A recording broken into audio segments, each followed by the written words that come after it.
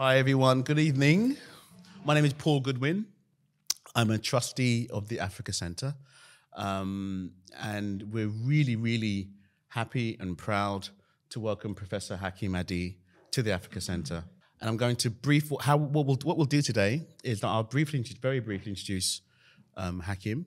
Hakim will then give his wonderful lecture or discussion with some images. I think you're showing some images for about 30 to 40 minutes. And then we'll open it up for you to basically engage with Hakim about this wonderful text and the research and the work and the ideas that have been driving this work. So just a little bit about Professor Hakim Adi. So Hakim is Professor of the History of Africa and the African Diaspora at the University of Chichester. And one of the most important things about that is that Hakim is the first historian of African heritage to become a professor of history in Britain. I remember that was at Middlesex University back in the day, wasn't it? Oh, okay. Well, you carry on and say what you want. You tell your history. I'll tell mine later. I thought it was at Middlesex. No, they rejected me twice. Or was it once? Well, you started at Middlesex. I did start. Indeed, that's what I was thinking. Got that bit right. Okay. So Hakim trained as a historian of Africa, but his interests have also broadened out to include the history of Africa and the African diaspora. Hakim's earlier research and publications focused on the history of the African diaspora in Britain, which was at the time, and perhaps even to a certain extent now, a relatively new subject for academic study. And in particular, Hakim focused on the political history of West Africans in Britain. And this work really sought to demonstrate not only the important links that were established between those on the African continent and its diaspora, but also that Africans and those of African descent have played a significant but often neglected role in the history of Britain, which I believe is the subject of Hakim's text. So although focused on Britain, Hakim's work has also had an international, global dimension, and is focused on organizations such as the West African Students' Union, which was necessarily international in scope, and that led to further research and publications on the history of Africans in Britain, as well as on the history of Pan-Africanism and the influence of communism, yes, communism, on the struggles of those in Africa and the African diaspora. And Hakim is also working on other projects as well around the history of anti-colonial struggle on the continent in Africa. That's correct? Thank you, Hakim. So Hakim he's published 3 history books for children, as well as many of the publications that he's done on an academic context. He developed a very important History Matters initiative and the History Matters Journal. And he was one of the founders of the Young Historians Project. And tonight, Hakim will be talking about his book, The History of African and Caribbean People in Britain, which I think has, as he will talk about, there's always been the very simplistic idea that Black British history started with the Windrush, right? In 1948. It's like that's where Black British history started. And I think Hakim's work demonstrates that actually from the very beginning that human beings first stood on this sceptred rainy isle, there have been African and Caribbean men and women at the heart of Britain. I think that's one of the key messages from Hakim's research. So without further ado, I'll shut up and get out of the way and hand over to Professor Hakim Adi. Thank you.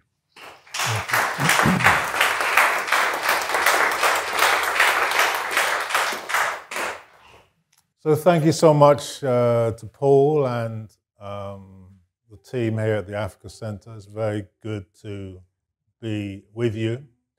And thank you all for coming out on such a cold Thursday evening in December. Hi. Today is the 1st of December, which is the anniversary of the launch of my book, It's been out now for 2 months. It's clear that it's a book which is of interest to people up and down the country, from Faversham to Edinburgh and beyond. And I'm very pleased to say something about it tonight. It's, some people would say, unfortunately, a rather large book, covers about 10,000 years of history. I don't have long enough tonight to present the entire history to you, obviously. So what I'm going to do is just to show some images from the book. The book contains over 50 different images. Again, I won't have time to show you all of those images, but I'll show a few and use those to illustrate some of the contents of the book. Okay, so my first picture is, I'm not going back 10,000 years tonight because of time constraints. So I'm just going to take you back about 1700 years, roughly 1700 years to Roman times. And this is a reconstruction of a woman who lived in this country about 1700 years ago. And it's taken from the latest kind of DNA evidence that we have. And there is quite a lot of evidence of that kind. And it shows an African woman, young African woman, who lived and died in the city of York, as I say, around about 1700 years ago. There are similar finds in London and other cities. We don't necessarily have pictorial reconstructions of all of them. But what we know of that period is that African men, women, and children lived throughout this country. There were African soldiers, there were African women, there were African children, there were African emperors like Septimius Severus, who came from what is today Libya. There were African governors like Quintus Lollicus Urbicus, who came from what is today Algeria, and many others. Indeed, this is not really news, or shouldn't be news to any of us really, but it still is news, and some people get a little bit upset about it.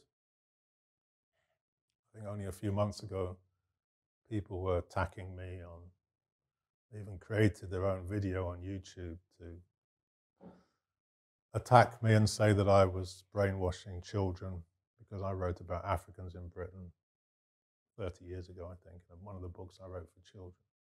So this is just the history of Britain. There's nothing peculiar about it or wonderful about it. This is just the history of this country. In fact, even before Roman times, there were Africans here, going back centuries before that period. One of the problems about this period and early, we can say, British history, the early history of the British Isles, is there isn't very much research at the moment. And even that research that has been done is subject to various interpretations. In other words, it very often has a Eurocentric analysis, which kind of excludes Africans. So even when the remains of Africans are found, they're not analysed or they're not treated in such a way that we can immediately see that history. But believe me, it's there. I should say that every century after the Roman occupation of Britain, that's during we can say during the Saxon period, if you like, during the Norman period, during the Middle Ages, there were always Africans in this country. We don't necessarily know the numbers because, again, at the moment, this history is reliant on various archaeological finds, essentially skeletal remains that have been found. But in all of those periods I've just mentioned, so that is the period before 1500, you will find Africans in this country. Of course, if we go back 10,000 years, we find people who look like Cheddar Man. I haven't put Cheddar Man up just because of time, but people who had dark skin, dark hair, who even the Daily Telegraph described as Black Britons. That's 10,000 years ago. In fact, 10,000 years ago, everybody in Europe looked like that. Those people didn't come directly from Africa, but their ancestors came from Africa. Anyway, that is the our early history. I can say more about it if people are particularly interested. Just to give you an example, a couple of months ago there was a news item was released saying that a skeleton of a young girl had been found near Deal in Kent. And there was some analysis of this skeleton and of the conditions in which she was found, because she was found buried with others and buried in a way that was customary at the time.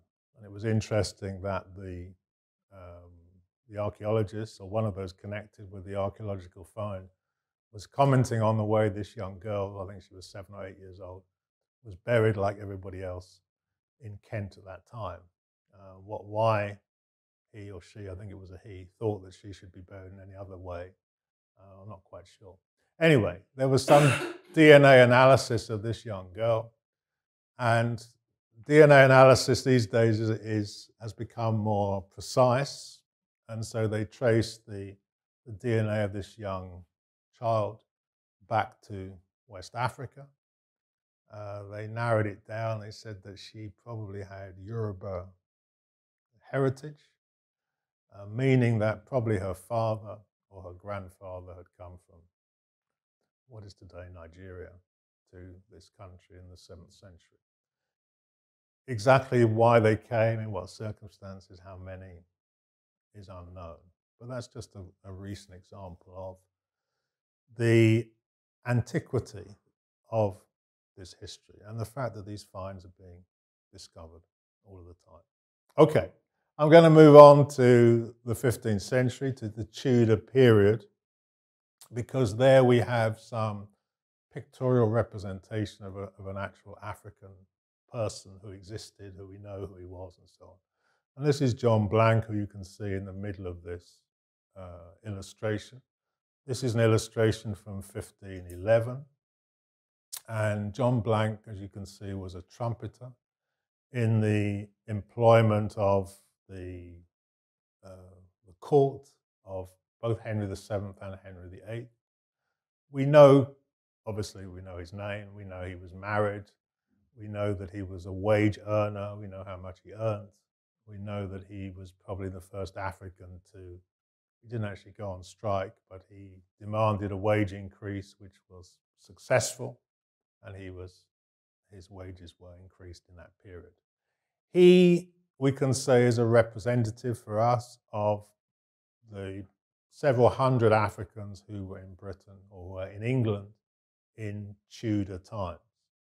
So at the royal courts, court of Henry VII, Henry VIII, Elizabeth I, also the Scottish courts, but also in the country at large, where people, some who came directly from Africa, but probably most came from Europe, from Spain and Portugal, lived here, worked here, were crafts people, were needle makers, were basket makers, there were men, women, children, divers, servants, a whole range of occupations in that period. We're used to perhaps seeing Tudor times presented in a particular way in films and television and so on. That is in a way in which Africans are absent, but they were very much present during that period. Okay, so we could say up until 1500 or thereabouts, roughly speaking, the relationship between Africa and Europe, I'm generalizing a little bit now, but the relationship between Africa and Europe was one of, we can say one of inferiority and one of superiority. That is to say, Europe was inferior to Africa in terms of its economic development, its political development, and so on, generally speaking. And the best example of that is the fact that Africans ruled parts of Spain and Portugal in that period between the 8th century and the 15th century. And the fact that when Europeans developed the ability to explore, and particularly to sail beyond their own immediate borders and seas, they went to Africa, really searching for those things that they didn't have. The main things which Europe didn't have was bullion, meaning gold and silver, and things like spices, which are important for all kinds of things, not just to make things taste good, but to preserve things. And so, anyway, there are other reasons why Europeans began these voyages of exploration and discovery, so-called, but those were the main reasons. After 1500, this relationship changed for various reasons. I won't go into at length now, but we begin to see the beginnings of human trafficking and Africans being trafficked across the ocean, particularly to the American continent, but also being brought to this country. And this is an illustration from the 17th century, probably late 17th century, early 18th century. It's an illustration of a Scottish aristocrat, but we don't necessarily need to worry too much about who he was. But the interesting thing is that we do know who he was, whereas we don't know so much about the boy who's pictured in this picture with him. I don't know how well you can see this image, but you can see that this young man is wearing a collar, which was kind of quite typical of that period when African children, sometimes Indian children, but generally African children, were held, we can say, as pets in the homes of the wealthy, the rich and powerful in this country. So having an African servant or enslaved person was a sign of wealth. And if you had your portrait painted, you would want to display your wealth. And having an African child in the picture with you was one demonstration of that wealth. So this illustrates something which is sometimes forgotten about in this country, which is that the human trafficking of African men, women, and children is something that happened within the borders of this country, not just outside it in the Caribbean or America and so on and so forth. So this is typical, and by the 18th century, it was quite a common occurrence. I may go into it in more detail, depending on what my next slide is. I've forgotten what my next slide is. Oh yes, William Answer. So William Answer gives us a good demonstration of how this relationship worked. And if you'll allow me, I'm going to tell you a little story about William Answer. William Answer was a good-looking young man from West Africa who had a doting father who wanted his son to be educated in Britain, as doting fathers who have enough wealth in West Africa, even today, often do. So he sent William to be educated here. I forgot to mention that he also happened, William's father, to be a human trafficker as well. But that's just an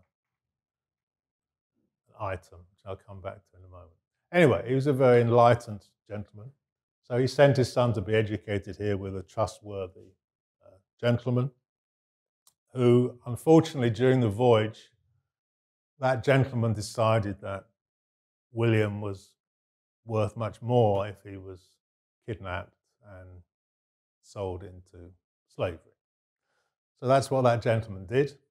And William was taken to Barbados, where he was enslaved and put to work, as were many others. William's father eventually found out what had happened to his son and was rather upset that his son had been kidnapped. He wasn't upset that other people's sons and daughters were kidnapped, but he thought it very unreasonable that his own son should be treated in that way. So he immediately got in touch with his business associates in London, who were known as the Royal Africa Company. They were called the Royal Africa Company because they were a monopoly company established by the monarchy in this country. Their main trade, that's the right word, was in human beings. They were human traffickers. They heard what William's father said, and he was an important human trafficker, so they immediately sent their emissaries to Barbados. They found William, they bought his freedom, they brought him to London, they took him to the tailors and had this rather nice suit of clothes made for him. He was accommodated in the house of the government minister responsible for human trafficking, who was known as the president of the Board of Trade. He stayed in Britain for some considerable time. His portrait was painted, as you can see. Somebody wrote a biography of him. He was taken to the theatre, taken to the opera. Generally was a man about town. Everybody knew him. And after a period of time, he was taken back to West Africa. His father was overjoyed to see him. And his father, who had threatened the Royal Africa Company that if his son was not brought back, there would be no more human trafficking from that part of West Africa, immediately said, okay, business can now resume and human trafficking can continue. So this is not an entirely unusual story. There are other examples of it. It demonstrates lots of things about the history of this country, as well as the history of parts of West Africa. One is that a relationship had been established because of the demands that Britain had for enslaved Africans, particularly in the Caribbean, but also elsewhere in North America and so on. It tells us something about the monarchy of this country. I know some of you are quite fond of the monarchy. The monarchy in this country were the chief human traffickers. Everybody from Elizabeth Tudor to William Hanover, they were all human traffickers. All the biggest monopolies in human trafficking were royal monopolies. Royal Adventures in Africa, Royal Africa Company, and others. William Hanover, who some of you may know as William IV, when he was William Hanover and people started to talk about abolishing human trafficking, he got up in the House of Lords and said, what do you mean abolishing? This is much too important for us. And so, anyway, that's the history of this country. But this also has a royal connection, because this portrait is taken from the personal collection of King Charles, who, maybe in order to, for propaganda purposes, knew that I was coming here tonight and said, Hakim, you must show the people this picture from my royal collection. This is as you can see, a trumpeter from one of the household regiments. And today it's very unusual to have African bandsmen in one of the household regiments. A few years ago, I remember there was a gentleman who was enlisted, but he resigned. He said there was too much racism in those particular regiments. But here in the 18th century, it wasn't uncommon. And in fact, in most British regiments, there were African trumpeters, African drummers, and of course, African soldiers and African sailors as well. And if you go to Nelson's Column, for example, you look at the plaques around Nelson's Column, you'll see an African sailor in the death scene of Nelson. So this was common for Africans to participate in the wars that Britain fought, certainly throughout the 18th century, the beginning of the 19th century, and so on. So this is a kind of typical of the history. And in the book, I go into some of these histories of who these soldiers and sailors were in much more detail, which I'm not going to do tonight. Okay, well, as well as soldiers, sailors, drummers, trumpeters, there were also, of course, African women who were here.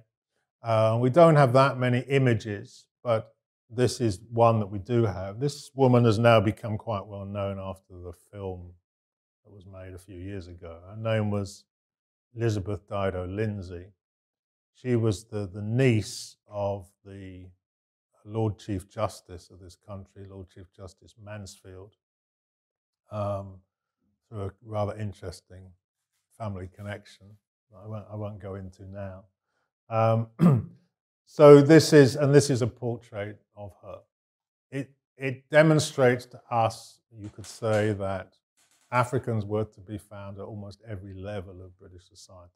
Of course, most African women and most African men in the 18th century were poor.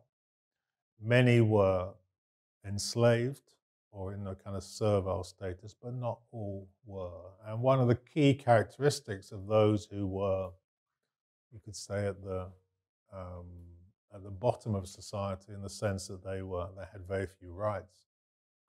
They fought for those rights. They fought to liberate themselves, to liberate themselves from the slavery which they faced. And that's a very significant feature of this history in the 18th century.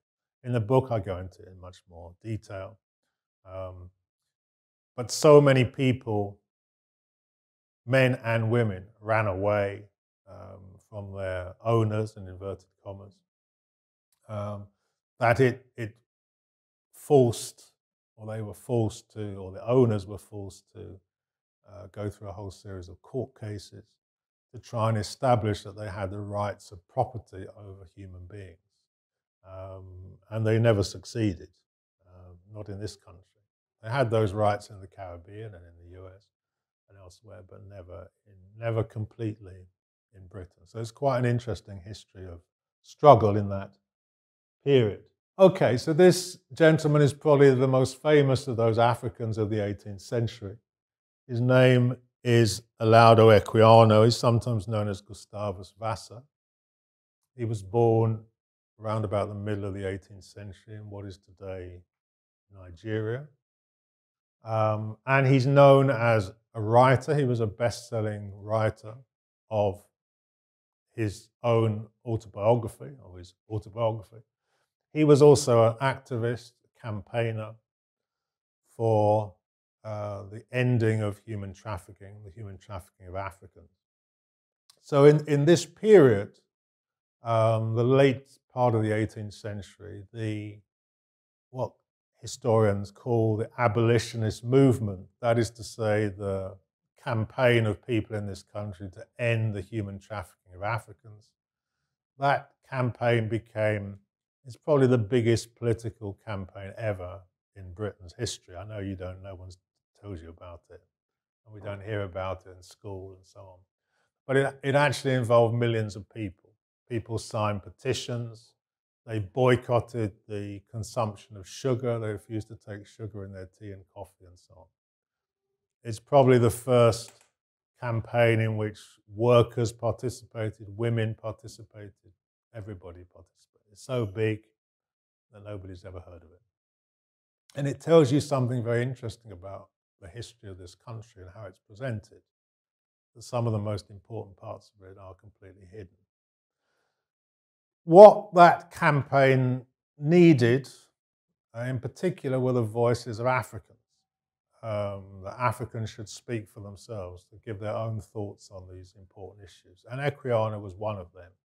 He was also a member of an organization called the Sons of Africa, a political organization that again campaigned for the rights of Africans and for an end to human trafficking, wrote letters to the press and so on and so forth. And interestingly, he was also a member of another organization known as the London Corresponding Society. And that organization was to use a phrase much beloved here in the Africa Centre, that was a radical organization fact, it was so radical it was banned by the government. And the London Corresponding Society fought for the rights of the working people of this country. And Equiano was a member.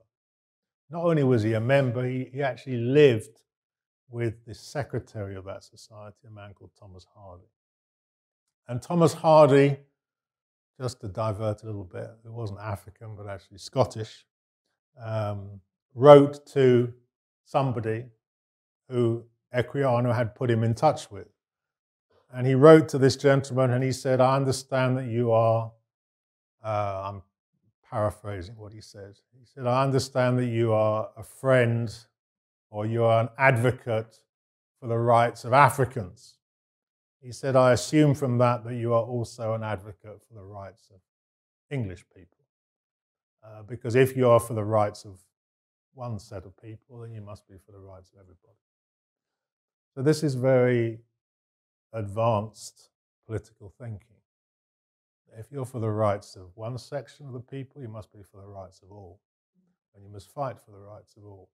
And that's 18th century. Now we're in the 21st century. Some people still don't understand this very important political principle.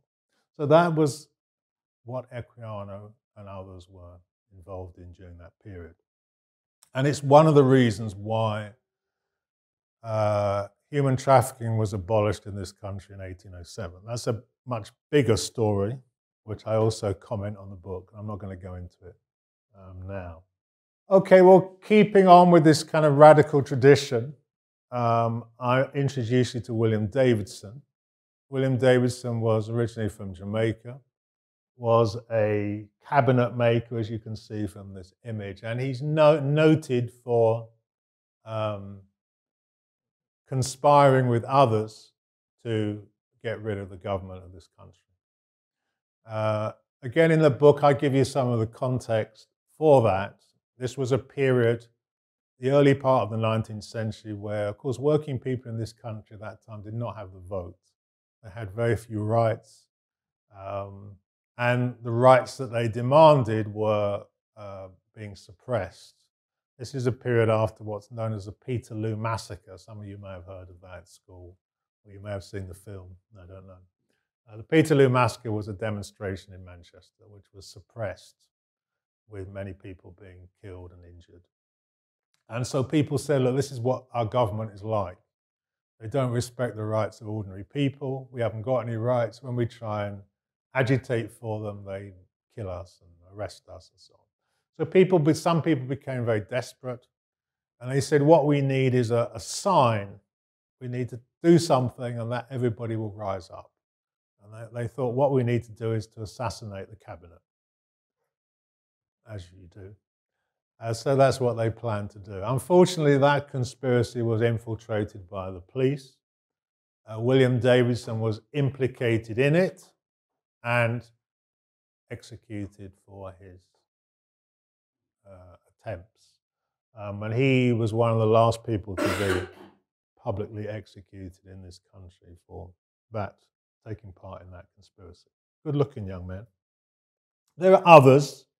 Again, we haven't got time to go in, but because Zainab's here, we have to mention William Cuffy. William Cuffy, another of these radical gentlemen, born in Chatham in Kent, the son of a man, sailor from St Kitts, and a local woman. And William Cuffy is actually quite an important political figure in the 19th century because he became one of the leaders of the Chartists, the Chartists being the first national working class organization in this country. They were called the Chartists because they had a charter of 6 demands for the rights of ordinary people, particularly the right to vote. The right to vote, the right to stand for election, for annual parliaments, and so I can't remember the other 3 now. But William Cuffy was one of the leaders of the Chartists in London. He was a tailor, and he was a well-known figure fighting for the rights of ordinary people in this country. Eventually arrested and transported to Australia, as many, not just political people, but ordinary people who were arrested for minor offences were often transported to Australia in those days. And so he ended his life in Australia, where he's also well known, because he also fought in Australia as well. So that's William Cuffy. No, we'll leave him out. I'll leave him out. Well, I wanted to show something. I didn't want to show a picture of Sarah Bartman.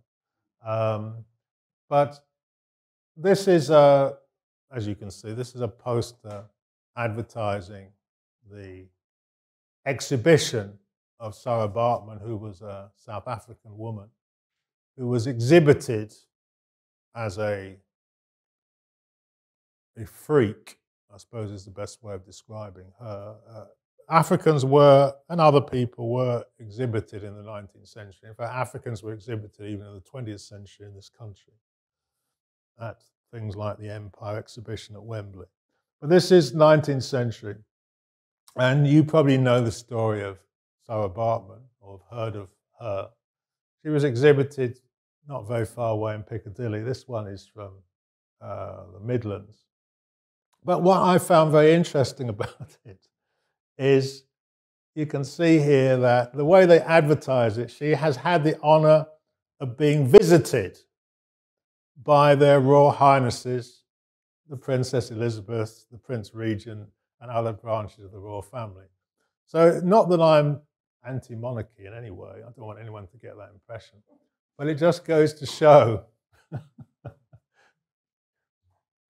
what the monarchy is all about in this country, that all the most kind of reactionary things that you can do, that's what they've done and continue to do. Anyway, I won't say any more about the monarchy, I promise. Yes, anyway, and I wanted to say something about, have some images of women. This is Fanny Eaton. Now, Fanny Eaton is very interesting because she is a useful portrait of a poor working woman, originally from Jamaica in the 19th century. Normally speaking, we don't have images of working people generally, whether they're black or white. But we have an image of her. She was a laundress, a washerwoman, a seamstress. She had 10 children. She was widowed. She was very poor. And she remained poor throughout her whole life. But we have images of her because she posed as an artist model. And she was one of the favorite models of the Pre-Raphaelites. Paul, I'm sure, will tell us all about. We want to know about them. And so she appears in some of the paintings of the Pre-Raphaelite artists, and also in their sketches. And this is just one of those sketches. So again, finding images of women is always more difficult than finding images of men. So even the kind of the archive in general that we look for as historians is kind of anti-women, you could say, or not gender sensitive in that sense. But anyway, she's a good illustration of a poor black woman in the 19th century. Now we go to the opposite extreme, as it were, almost. We have Sarah Forbes Bonetta. I understand a film is about to be made about her, who was her name was Aina. She was she was a Yoruba woman, essentially, from West Africa, who was adopted by Queen Victoria. And, I mean, Queen Victoria did adopt. They both have interesting stories, I suppose. Sarah Forbes Bonetta was rescued or kidnapped, depending on how you look at it, and then named after the boat that she was transported in. But anyway, she essentially became a ward of Victoria. She was educated mainly in Sierra Leone.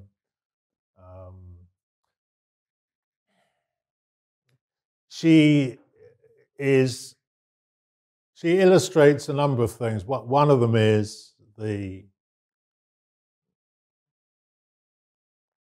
that Britain, after being the world's leading human trafficker in the 18th century, became the world's leading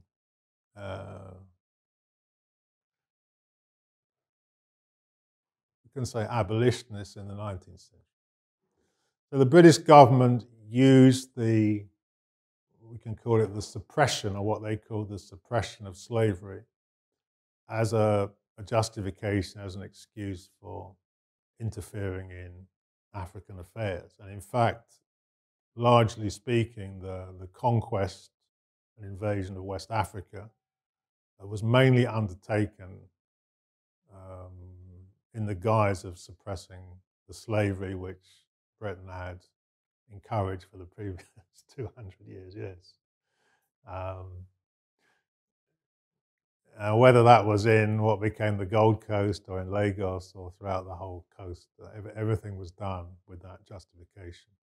And the British Navy patrolled those shores, established its ports at various places, and interfered in the entire shipping of the Atlantic. So as part of that, part of the work of that anti-slavery squadron resulted in this young woman being taken from West Africa and brought to this country. In the book, I tell the whole story, but I'm just giving you the outline of it. So a film is about to be made, a Hollywood film or film. So everybody will hear of Sarah Forbes Bonetta.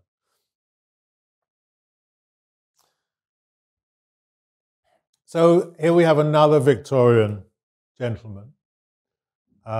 This man's name is Jules Celestine Edwards, originally from the Caribbean, who lived in Britain and was well known throughout the length and breadth of this country as a kind of lay preacher, we can say.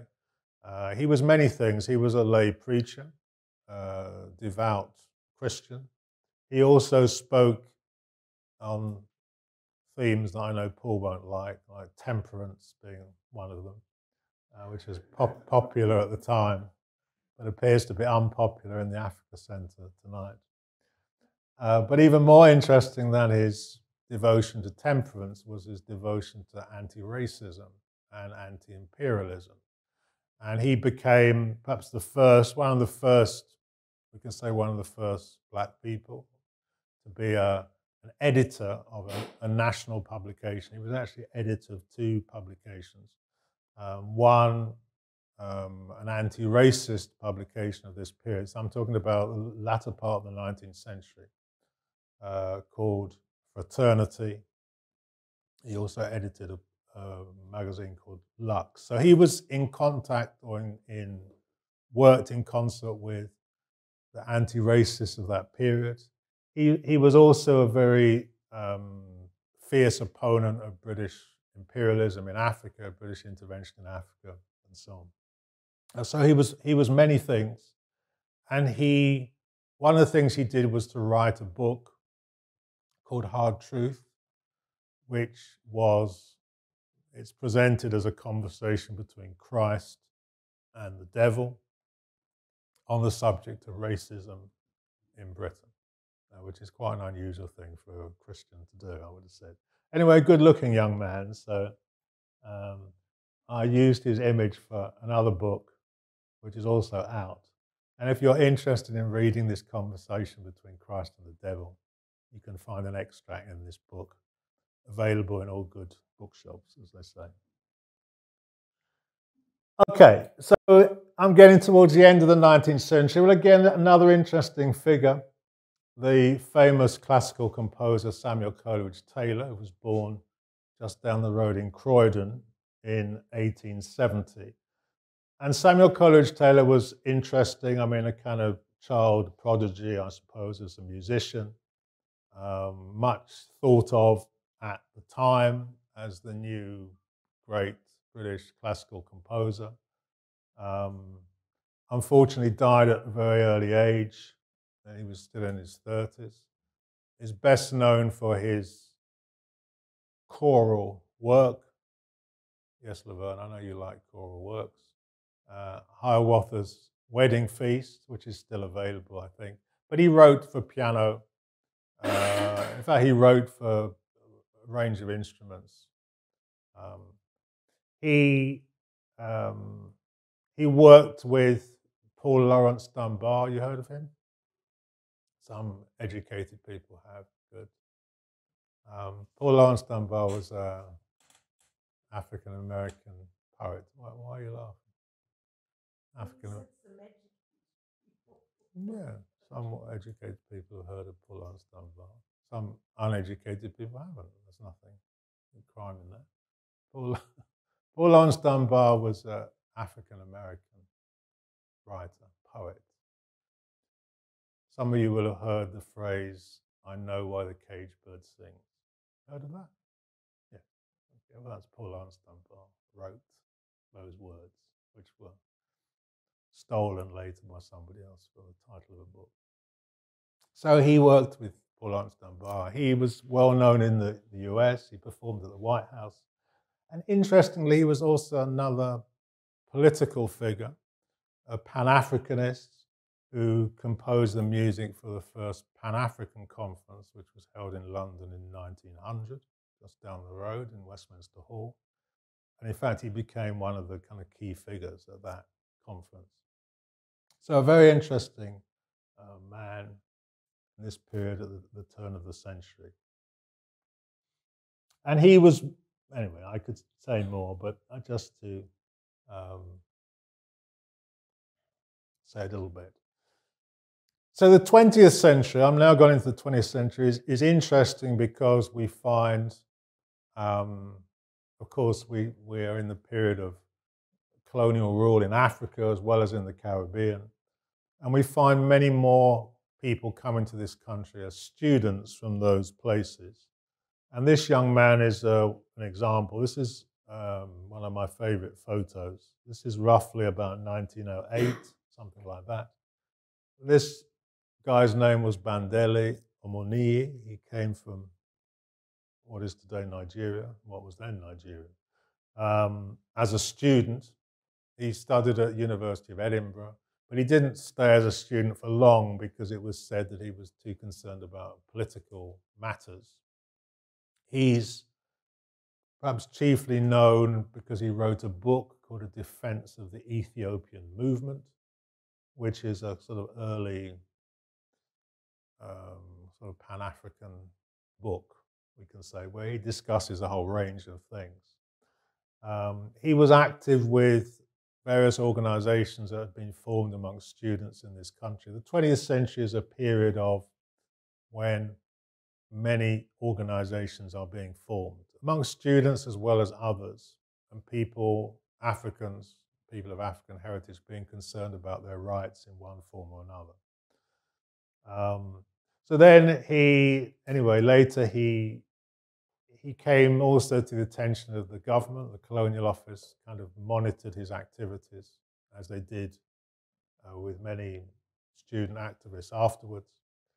And he later went to Brazil, where he was imprisoned, and he died at the age of 27, so not long after this picture was taken. So he's a very interesting guy. He's the first person I ever wrote about as a young historian, a long, long time ago. Okay, so moving on to the years just before the First World War, we find this gentleman. And he's important. His name was Duse Muhammad Ali. He was said to be, or he said he was Egyptian Sudanese. He's known to us today as the editor of a paper called the African Times and Orient Review.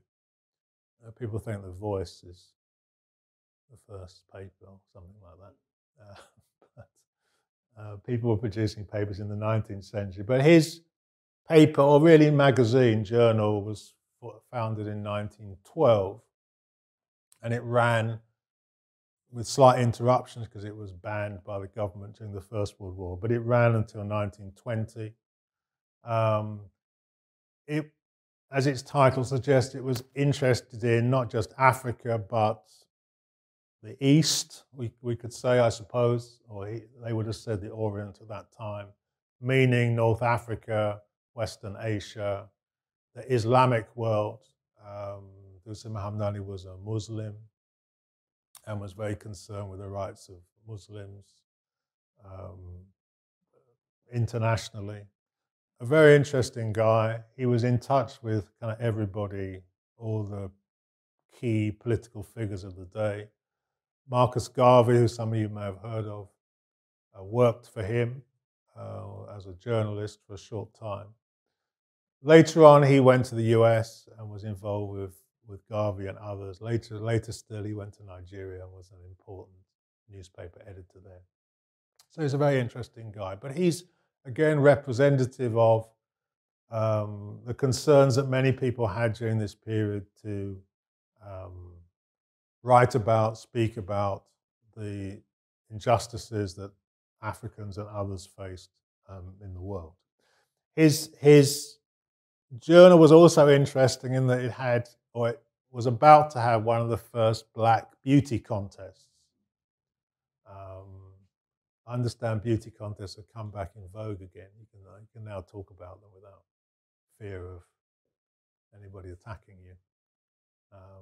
But anyway, he was one of the first. He didn't actually launch it eventually for various reasons, but he planned a black beauty contest. I can't remember when, 1917 or something. I can't remember. Anyway, during that period.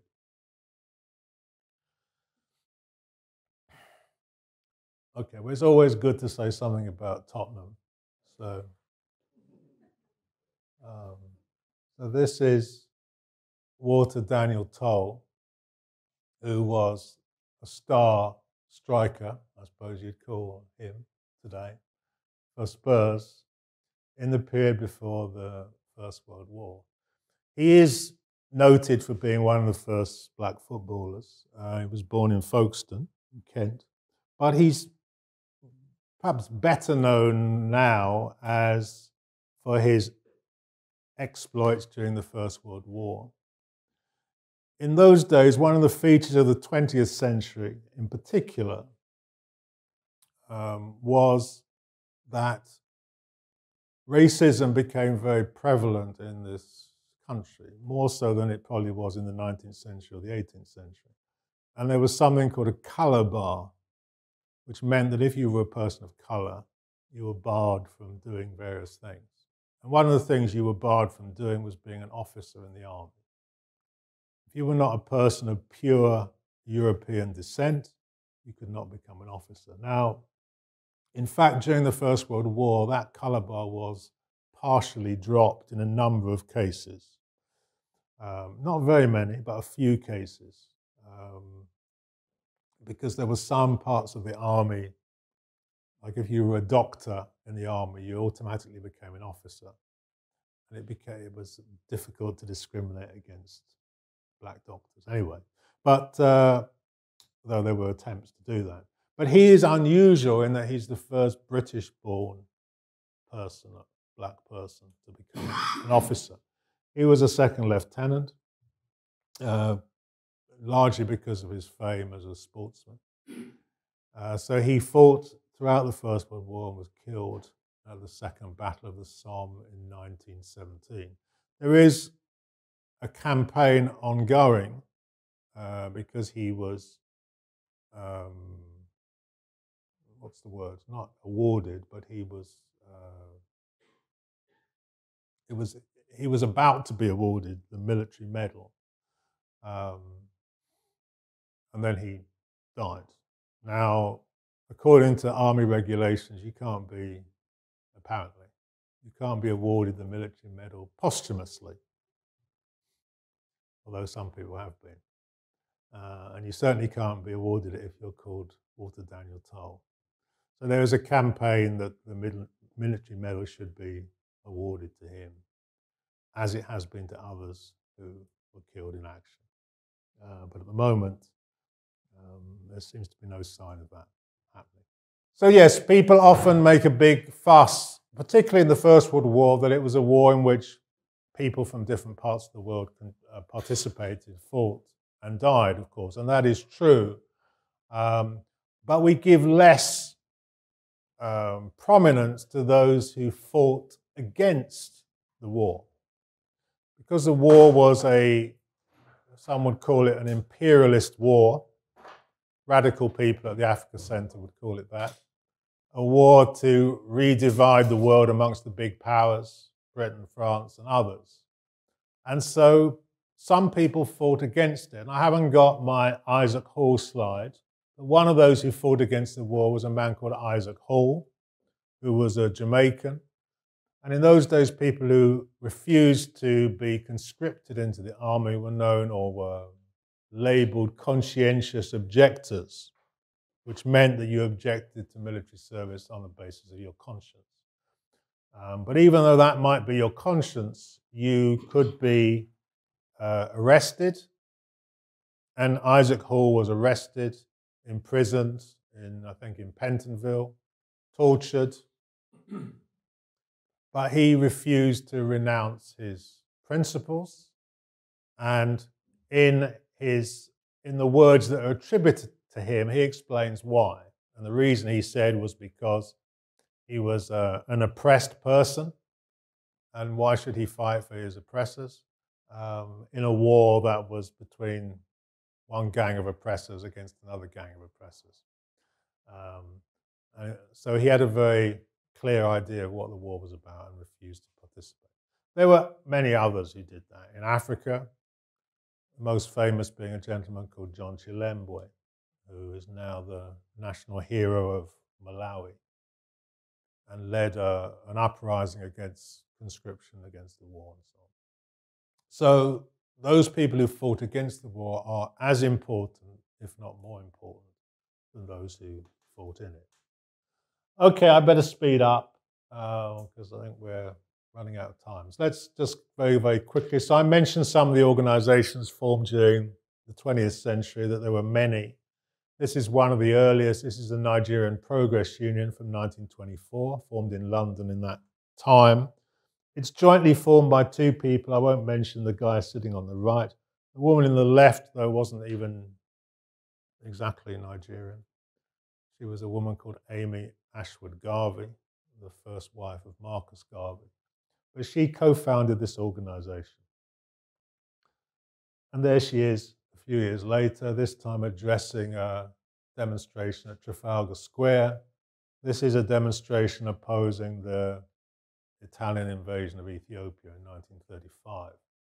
So Amy Ashwood Garvey was a very prominent political activist here from the 1920s up until the 1950s, where some of you know, she organized with Claudia Jones and so on.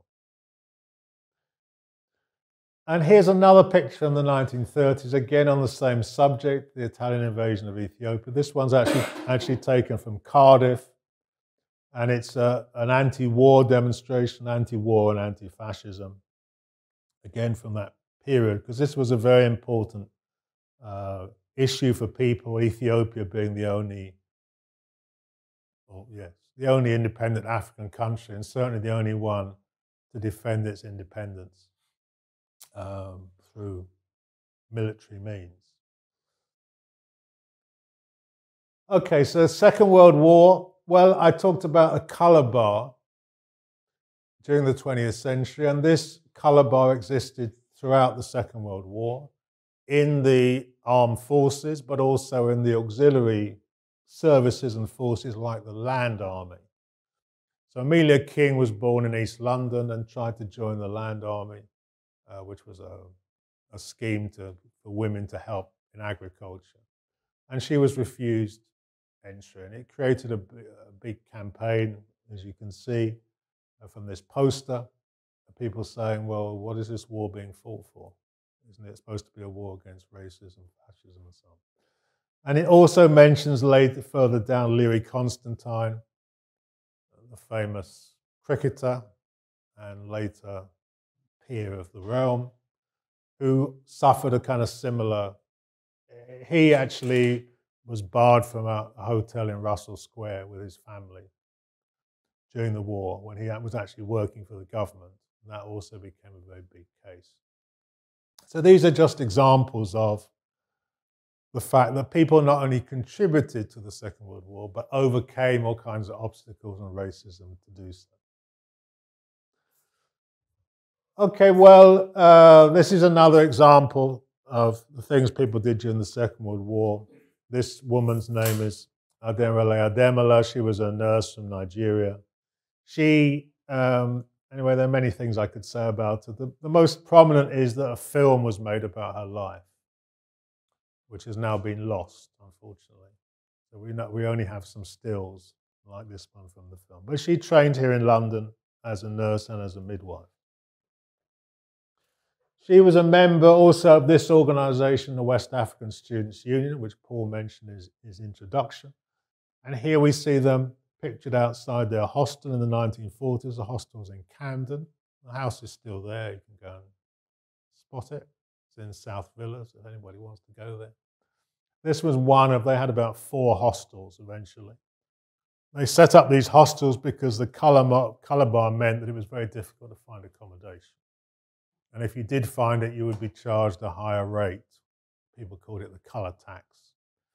So in order to prevent that, they sent their general secretary to Africa to raise money. And when he came back, they opened their first hostel in Camden. This is actually the second hostel. Anyway, so a very important organisation. And people would come here for food. They had, long before the Africa Centre had a restaurant. The West African Students' Union had a restaurant. And they called their hostels Africa House. So people in Africa Centre should know the history of these things. Go back to the 1930s, actually, before.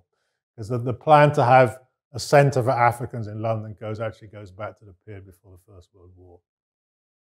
You knew that, though, I know. Okay, so 1945, we have the famous Manchester Pan-African Congress, formed by or convened by 14 organisations in this country under the umbrella of the Pan-African Federation. On the platform, again, you can see Amy Ashwood Garvey, one of the organisers of this very, very important Congress. I suppose today it's better known in Africa than it is here in Britain, although in Manchester people generally celebrate it. And without going into everything, you get an idea of the politics of this period from the slogans, the placards, Arabs and Jews unite against British imperialism, down with anti-Semitism, oppressed peoples of the world unite. And one I particularly like, Labour in the white skin cannot emancipate itself while Labour in the black skin is enslaved, which, as everybody knows, is a quote from Das Kapital, written by a German gentleman, Mr. Marx. So anyway, lots could be said about that. People like Kwame Nkrumah, Jomo Kenyatta, Hastings Banda, Obafemi Awolowo, and others all attended this very famous Congress, which set out a vision of a new Africa, a liberated Africa. We can leave that one. 3 good-looking young men, so I better say something about them. These are the Turpin brothers, and as you can see, they're all boxers. The best known of them is Randolph Turpin. You heard of him? No. Okay, or some have. You heard of Sugar Ray Robinson? Okay, well, Randolph Turpin beat Sugar Ray Robinson to become middleweight champion of the world. But actually, the one who's more important for us is Lionel Jr., who is known as Dick in the family. And he is famous, and I never know which is which, because I get them mixed up. But anyway, Dick, in 1948, became the first black boxer to win a British title. Because in the period before 1948, there was a colour bar in boxing. And if you were a black boxer, you couldn't fight for a British title. So that was broken by Dick Turpin in 1948. Okay, we can leave that one. Well, this is Birmingham. This actually is a national paper, Caribbean Labour Congress paper, Caribbean News. This is just a kind of interesting article from Birmingham, again about the colour bar, because this is something that people protested about for years. And Henry Gunter's actually this good-looking young man here. This is a picture of an organisation in Birmingham in that period. Okay, well, this is from the 1960s, and it's a photo of Claudia Jones in the middle here, who's well known to most, I suppose. It's actually a demonstration against the 1962 Immigration Act, which was the first of those openly racist post-war immigration acts, which, anyway, is quite important. So she and others campaigned against it. Of course, she's known for establishing the West Indian Gazette, for campaigning against, in the aftermath of the racist attacks in Notting Hill in 1958, and for lots of other things as well. Former communist in the US who was deported to Britain. Anyway, could say much more, but time's running and passing. Okay, so I'm going to move on to the 70s. Now, one of the things about the 70s was I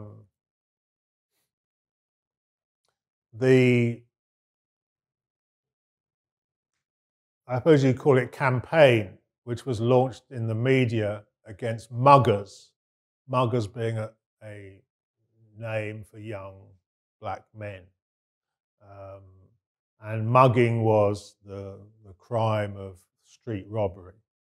So in the 1970s, there was a press campaign which basically presented the view that all young black men were potential muggers, and therefore could be and should be apprehended by the police. So this particular famous case dates from 1972, when 4 young men came out of Oval Tube Station just up the road and were attacked by a gang, and they defended themselves from that gang.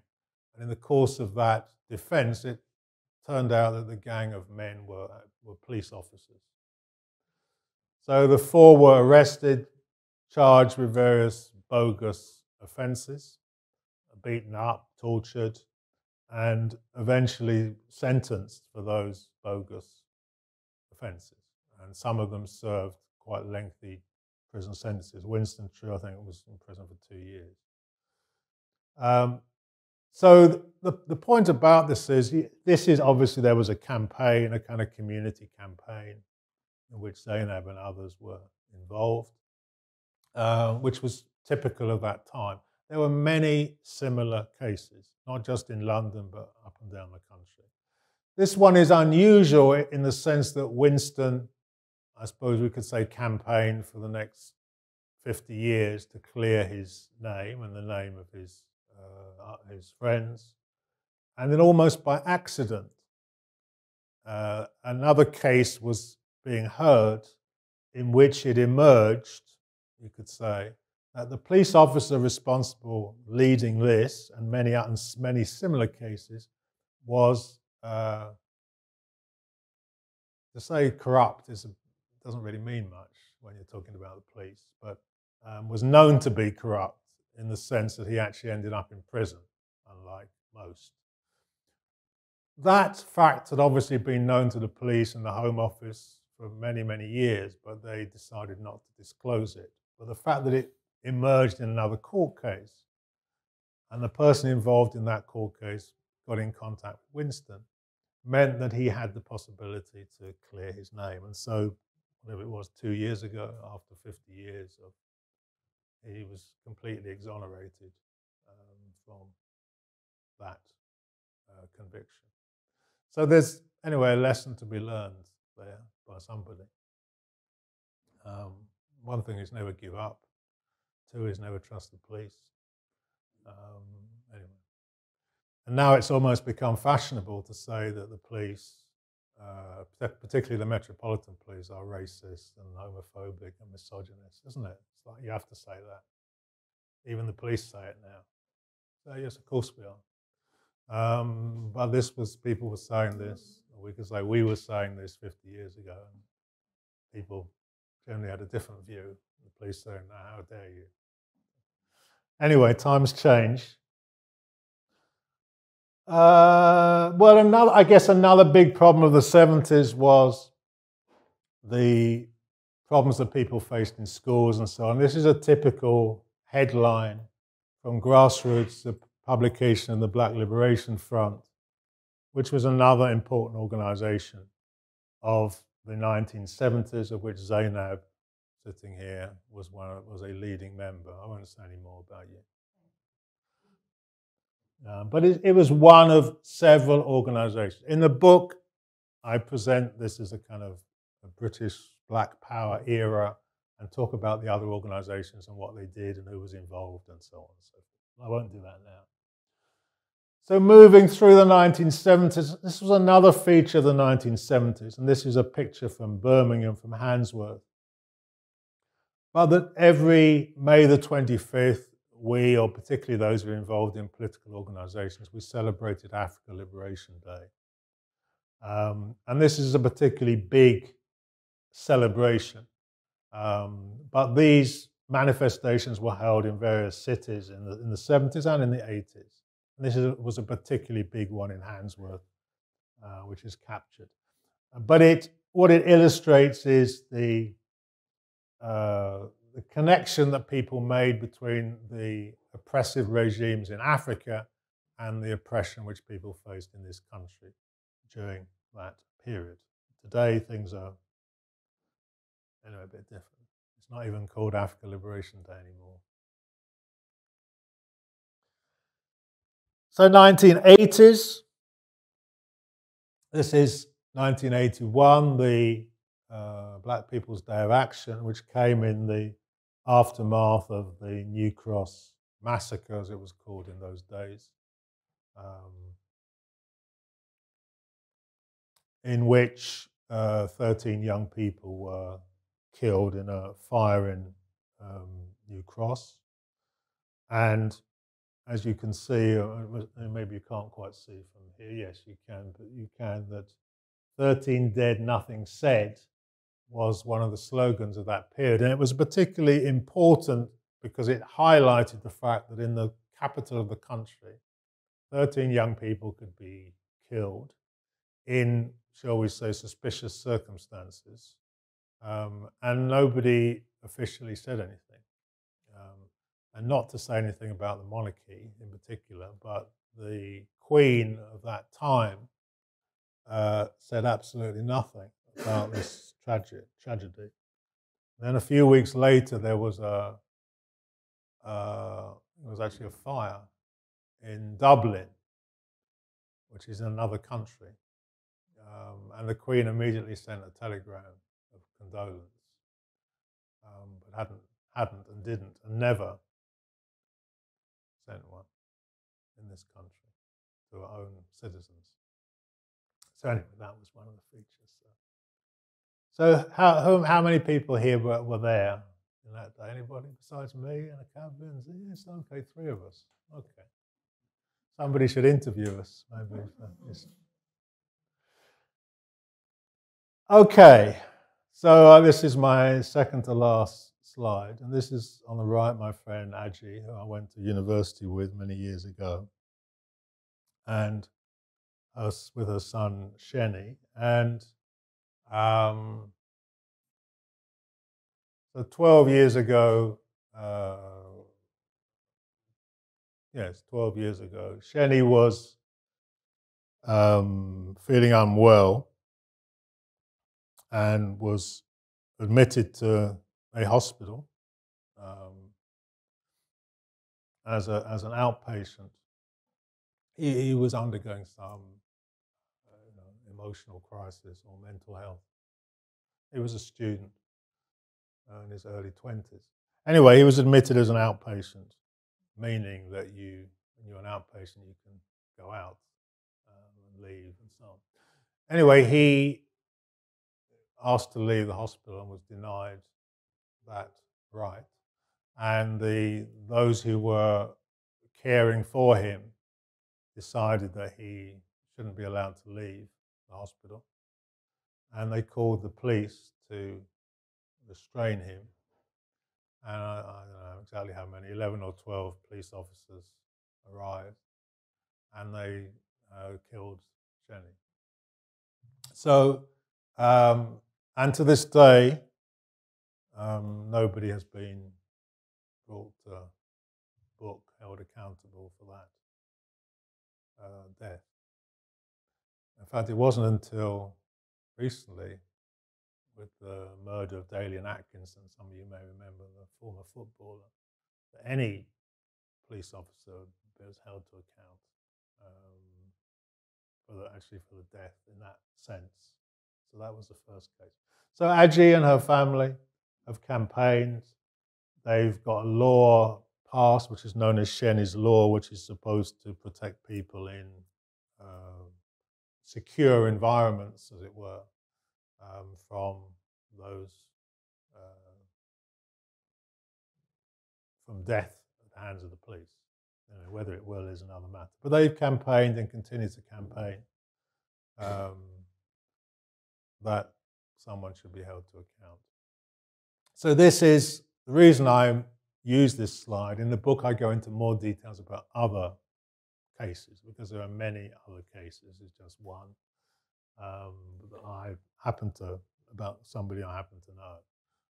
But there were many, many other cases. And they reflect something about the country, the society in which we live, which is an important part of the history of that society, that we should not hide it or sweep it under the carpet, but talk about it openly and point the finger where it should be pointed. And that brings me to 2020, which is where the book ends, with the unprecedented protests of people up and down the country, from Land's End to John O'Groats, over a variety of issues, some of them to do with racism, with police violence, with police deaths in police custody, some of them about history, and about how the history of this country is presented, and how the history of people of African and Caribbean heritage in this country is presented or misrepresented. And hopefully the book goes some way to redress those imbalances, those misrepresentations, that disinformation which has been presented. So that's it. That's all I have to say.